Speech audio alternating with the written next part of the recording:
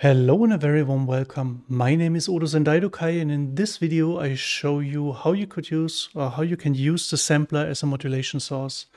This is a very spontaneous video without scripting and anything, so I just wanted to show you. It would be great if you would leave me a like and a subscription. For that you may keep the bell, but let's get started.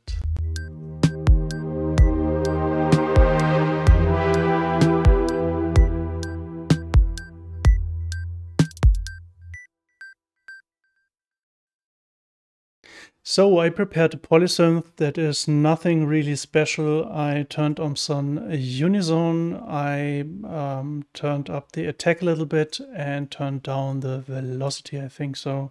And right now it sounds like that.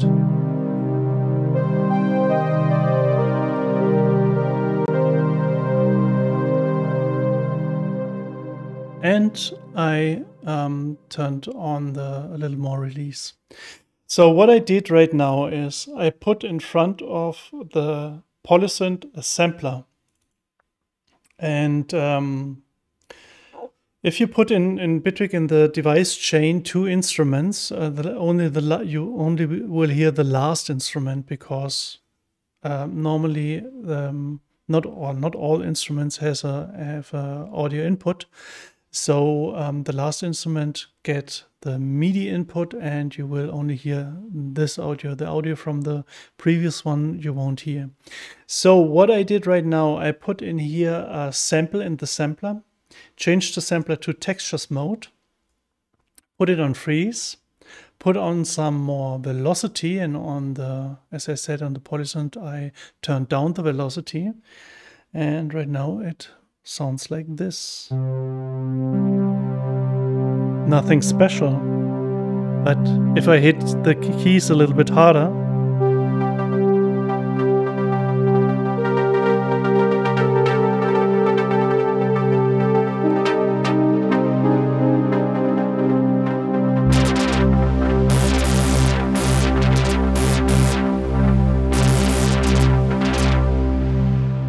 so what I did here was I put in you saw it, the sampler in textures mode, then I freezed it over here, and then I used the random modulator to modulate the speed knob or the position head knob for the sampler. So, and let it on poly so that every new key got a new playhead in the sampler. And then I added in my Polysynth here an envelope follower. Oh, sorry. And with this envelope follower, maybe this unison is okay. Then I modulated the filter cutoff and the resonance of the filter, and I adjusted the input gain of the envelope follower so that I get the needed input from the sampler so that it can react. And then I tweaked the rise and the fall of the envelope follower a little bit so that it reacts more slowly or faster. And yeah, you can tweak it a little bit. So right now, what you see,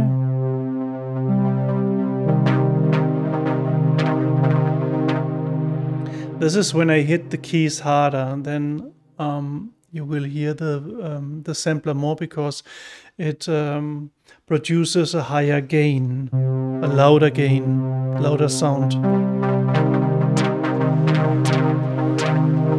That's why you tweak this here, the gain.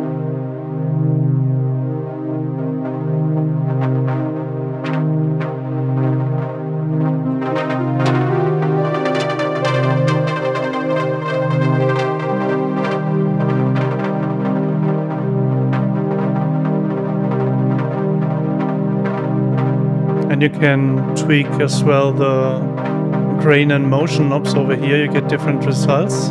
This is more like noisy. If I go down over here,